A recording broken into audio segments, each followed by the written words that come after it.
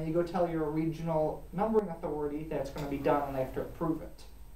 But it's some big number deals going on to get those remaining IPv4 addresses. But back to your question about segmenting. If you had a building in one of those satellites, you give each a /64, connect them up with a router, and they'd be just like you would today. With a IPv4 network, you do the same subnetting to segment your network segments, so that things like the multicast packets won't flood and reflect off each other. Okay. So I'll say you had your satellite, and you go back to the main office with a VPN, and then that would have a set of /64s, or bigger or smaller, depending on how it ends up working out.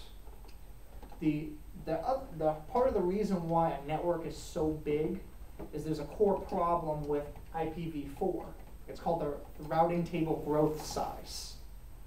So on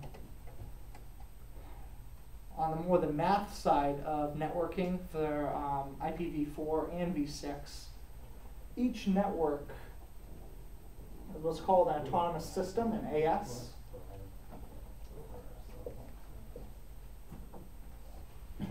That connects to each other. So then there's what are called peering agreements. So Bright House, for example, connects to Verizon, which connects to L3, which connects to AT&T, and they pass network between each other. And they use routers to do that. So basically, let's say this is a very simple network. If you have, let's say, a bunch of customers right here, and you call this ISP 1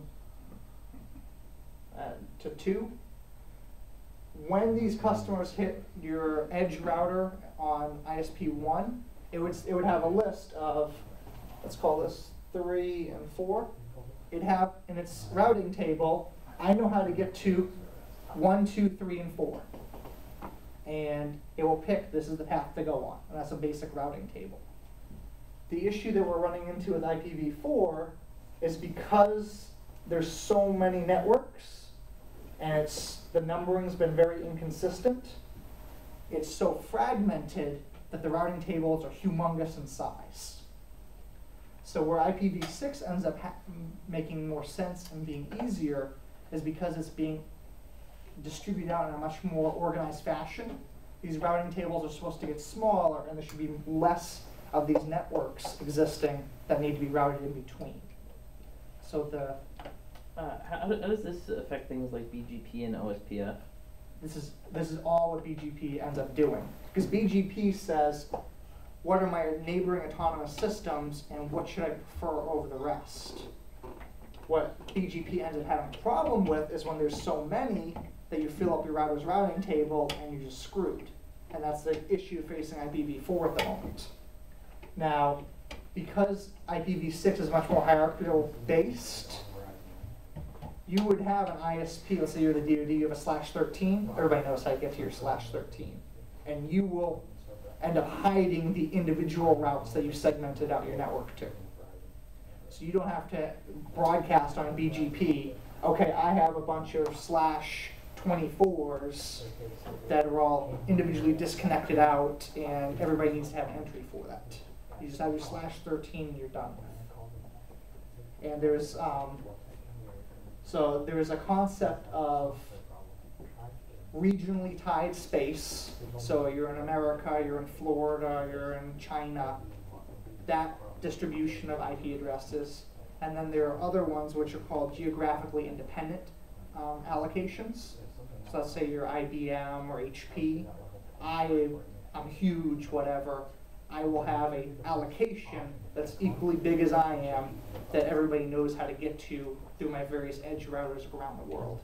And then they're all connected together on their back-end systems and stuff. And they're being a lot stricter as far as who gets that space. Like my example earlier on, we had 2 ISPs and you're in the middle. You're either going to end up doing the IPv6 NAT, so your devices only have one IP address, or you'll actually have all your servers with 2 different IPv6 addresses set up, depending on how you want to shape your traffic and that type of thing. but it gives you a lot of flexibility.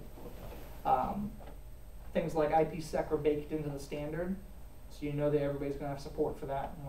That's when IPsec was built, was IPv6. Yes, and it was retrofitted onto IPv4, and everybody never really implemented it.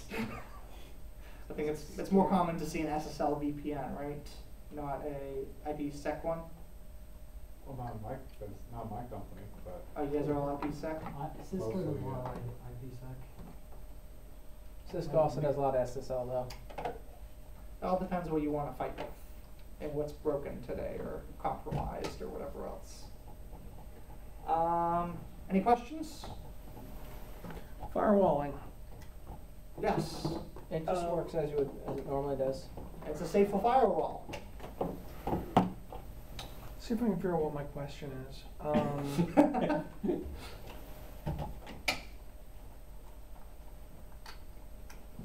I guess it's moot. Never mind. Well, I think I see how this stuff would work. a common firewall question is how would you firewall all these different addresses Yeah. versus NAT today where you just say deny all. And it's the same type of thing. If you have an IPv6 firewall, you would basically say deny everything external to the network. And it's fairly simple for the firewall to figure out this is my addressing internal versus external, block it all off. Yeah. It just assumes 64 is internal. Well, it'll be whatever you configure it to be. Like if it's an edge router on a large network, you configure it according to that.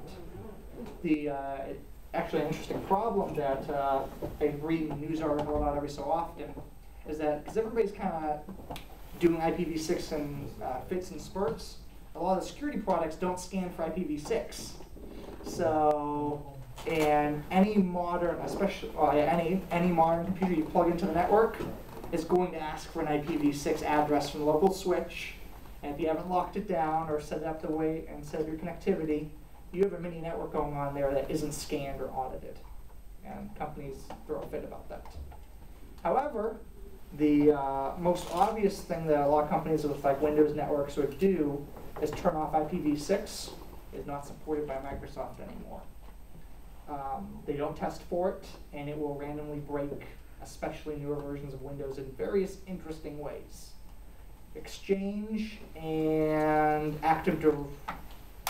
some of the newest features of Active Directory will randomly break if you turn it off in the wrong way.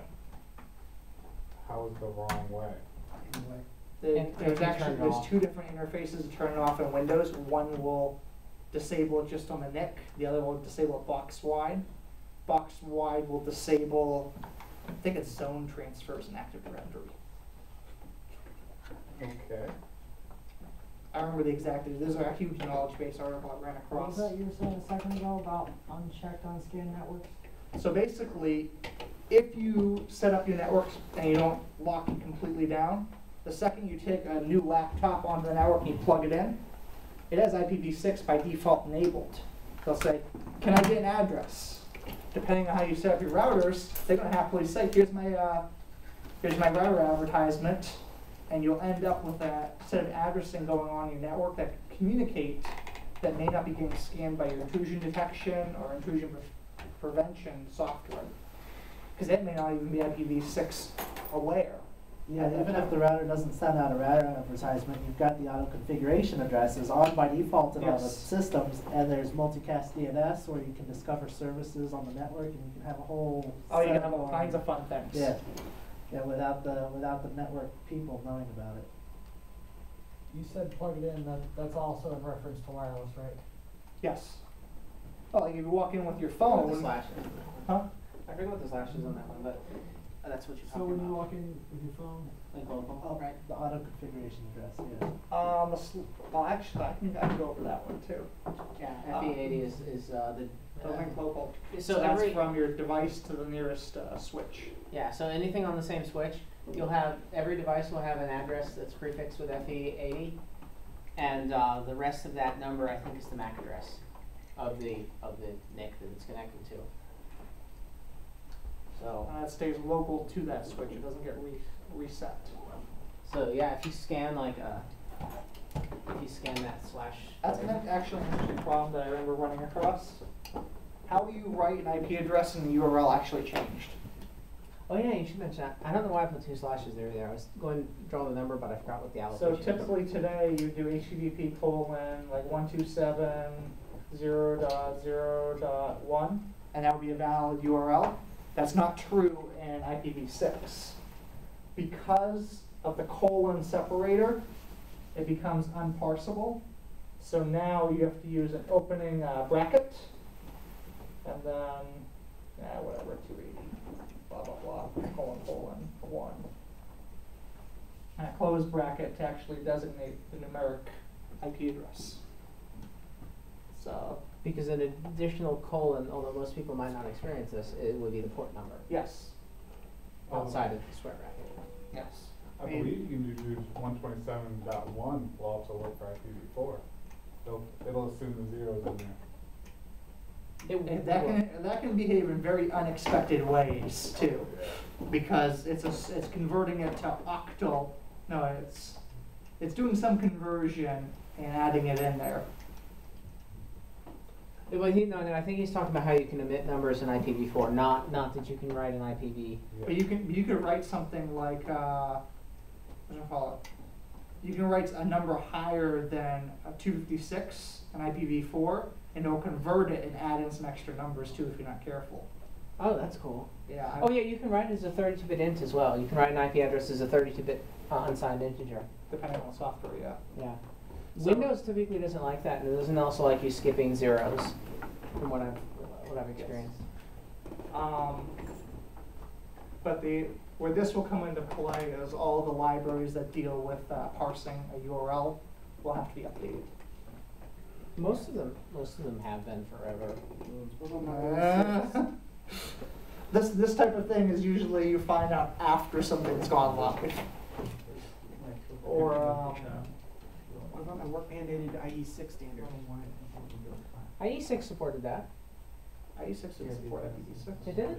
I thought it's Well, been wait. supported since 2000, since Windows 2000. It might have supported it. Oh wait, because the first IPv6 support was Windows XP Service Official. Pack 2. Officially, but I know people that are using IPv6 in the Netherlands on Windows computers in like 2000.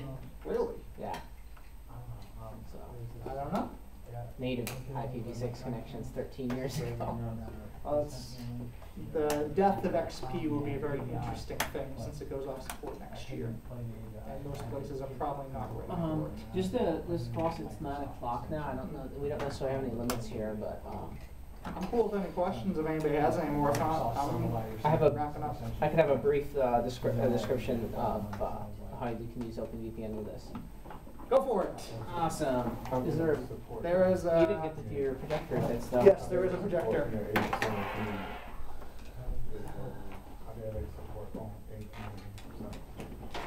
I actually have 2 things. You didn't talk about the local addresses. No, I'm not as familiar with them.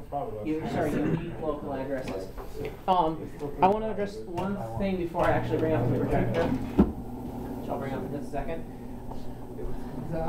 So Brian, you asked, you have a corporate network that spans multiple places, Yeah.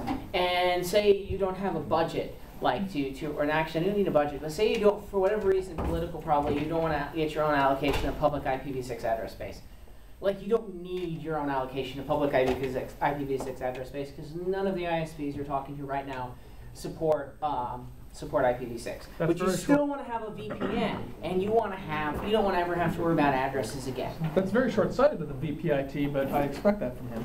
So carry on. So what you can do is you can run a VPN, an IPv6 only VPN, and you can have your own /48 in an address space that they've designated as unique local addresses. There's no registration system for this, but that company he mentioned, 6xs.net, runs an unofficial registration so that you can register your own private IP address space. But it's registered, so luckily anyone using the same system won't conflict with you. So what this means is when your company has, and the reason this you could sell having a IPv6 only internal network is when your company eventually gets bought by some other company, if that other company was as forethought to have as forward thinking to have an IPv6 only VPN, you can just merge. You can just have the two operating because both of your private IPv6 addresses are unique. Or if you do collide, you can use the IPv6 NAT mechanism And that to between the two. to translate between them Yep. transparently. And you can use that same NAT once you finally get an IPv6 native connectivity to the rest of the internet. That's correct. So, but if you just want to play around and you don't even want to be on the public internet with this, you can get the /48, which is, I believe that's 60. I believe it's to the 64/64s, something like that. I forget. It's a huge number. I believe it's 18 quintillion addresses. 16 quintillion. Anyway, so my point here is a different problem. I am using IPv6 at home to avoid having to deal with NAT.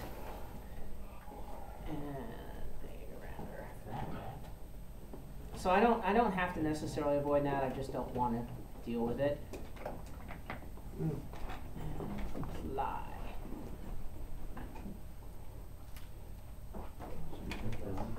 No.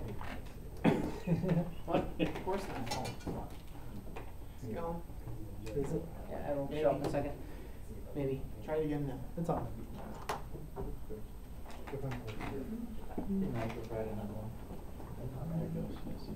I could do some text.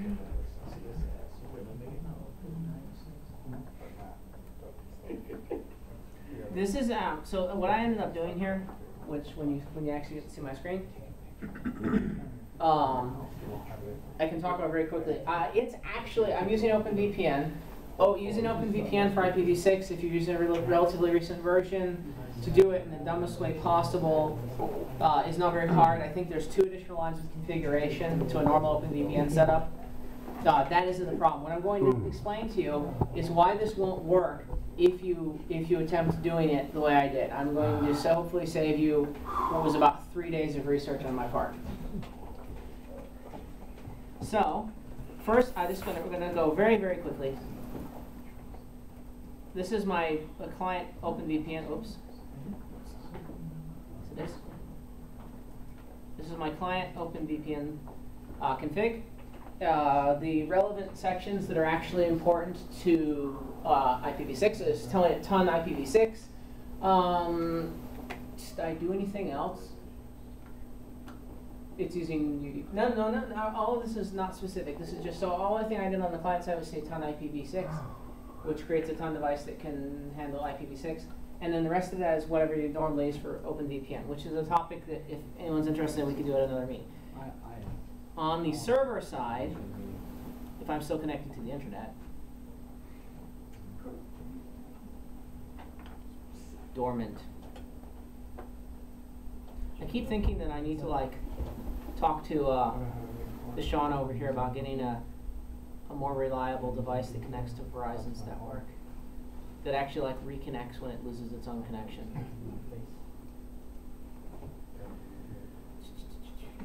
$295, I think, will auto connect, but it's USB, so it won't do Wi-Fi to your phone.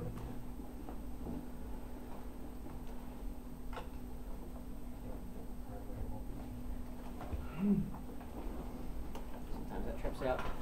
Come on. Hello, F10. Open. Disconnected. Look at that. Well, Disconnecting.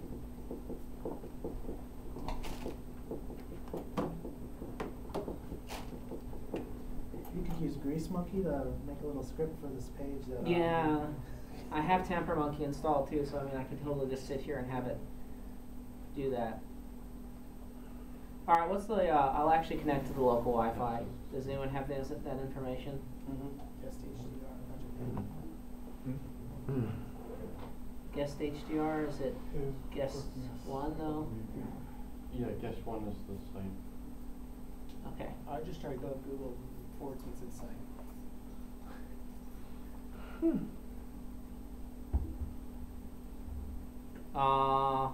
Yep. 1 seriously? I hear you say it. Awesome. I don't think I saved that on this device, but that's Chrome being awesome. Okay, so now we actually have a connection. I don't need that open. So, obviously HD. Yeah, I don't think it allows SSH. Okay, that's not a problem either. I tried that too.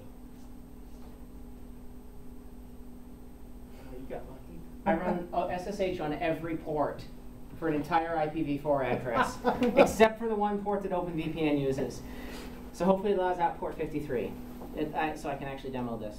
But anyway, so here's the config file, and I'll show you the two very important lines that you need.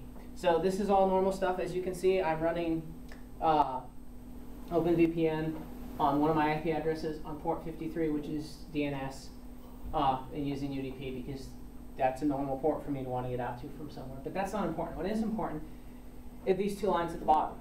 I tell it that my server has a block of 64 addresses. I actually want to do a 48, but so how this is working in the background is I use a Linode. Linode has native IPv6 support. I have two allocations of 64, so this is my VPN 64 from Linode. So I tell it that I have this pool, and I tell it to route everything through everything. And now this is the entire IPv6 address space right here that's currently allocated. Unless I'm wrong. Cool. And I tell it to route it through the IPv6 address of the Linode itself, or of the starting address, something like that. So I found these instructions, and I found several people doing this several different ways, and there were more complicated things, and it wasn't working. So how I mean it wasn't working, I should discuss the failure mode. The failure mode was I was running this OpenVPN thing, and I was able to get to this thing, and it wasn't forwarding my traffic. If you've ever done anything with routing in Linux, you know that it's really simple. You just you echo. I don't know if I have it in here. William, you know what the syntax is? It's something like echo sys net. What are you trying to do? What are you trying to do? You echo 1 into the forwarding file for IPv4, right? Proc Yes, sys it's proc, net yeah. IPv4. Yep. So the same thing exists, and I actually do this in sysctl. No, but here's where you're going to get screwed up. So you find out that you have to do this, and unless you read in a very specific point in a man page, where was that? So here I have the two interfaces. I did the specific for interfaces. So I turn on forwarding here, and I turn on forwarding here. When I turned on forwarding on ETH0, and whenever you turn on forwarding on ETH0, if you remember back to Chomsky saying you get automatically assigned IPv6 addresses, you do. But I believe the standard requires that if you are doing forwarding on an interface, you cannot accept router advertisement, which means that your IPv6 connection to the rest of the world disappears the minute you turn that on.